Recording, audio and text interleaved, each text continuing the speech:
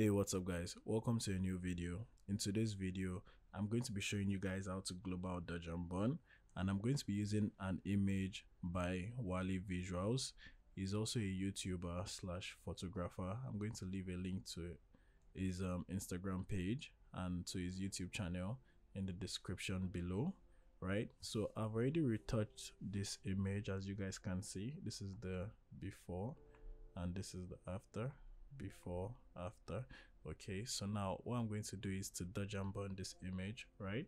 So what we're just going to do is we're going to create two curves adjustment layer. So come get our curves, one, and we'll get the second one. Okay, so we're going to name the first one burn, and we'll name the second one dodge.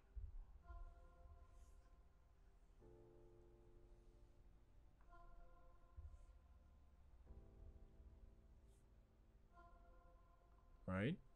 Okay, so what we're going to do now is for the dodge, we're just going to come here and we're just going to click on the middle, the center, right? And we're just going to pull it up. As you guys can see, the image is like really brightening up. Okay, then we're going to invert the layer mask to hide and mark its Command I, and on PC it's Control I.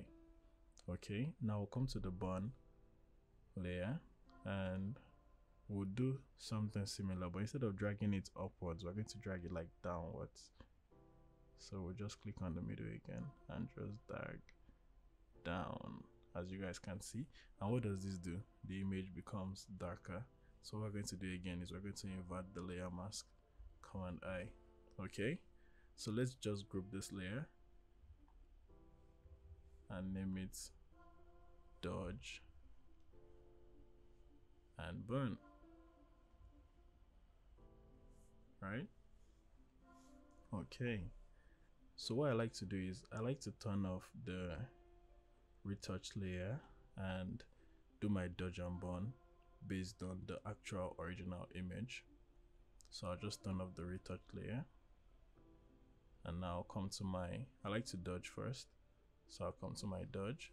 I'll pick up my brush tool, set my flow all the way down to 2%, right?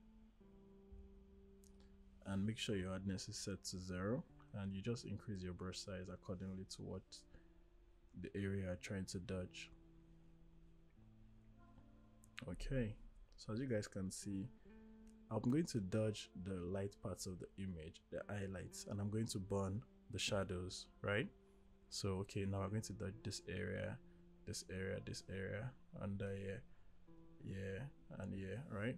Okay, so I'm just going to like go through this area very easily, and I'm also going to come here, just go through this area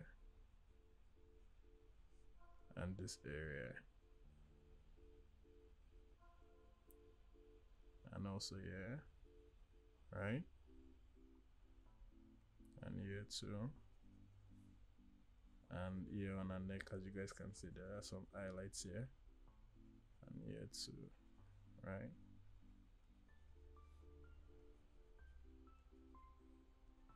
So you don't need to overdo it, just go through it.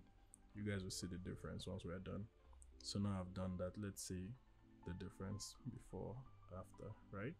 So now I'll come to our burn layer, and now we're going to like work on the shadows, right? So we'll just go over the shadowy areas, right?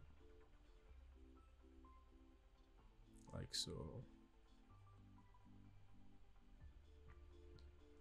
right?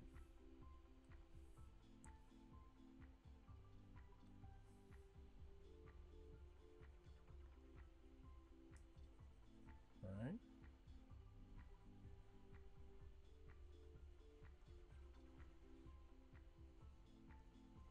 Okay, and I'm going to come back to dodge because I didn't really work on our nose here, so I'm just going to go over that. Okay, so let's just close the group now. Okay, now let's turn on our retouch layer.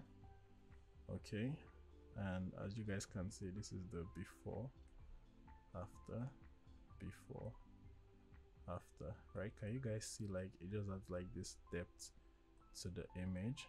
And now once you've turned it on, as I can see, I didn't really go over some areas here, so I'm just going to come to my bond layer. Just going to pick up my brush again, increase the size a bit. I'm just going to burn here in, you know, just to blend it in a bit more, right?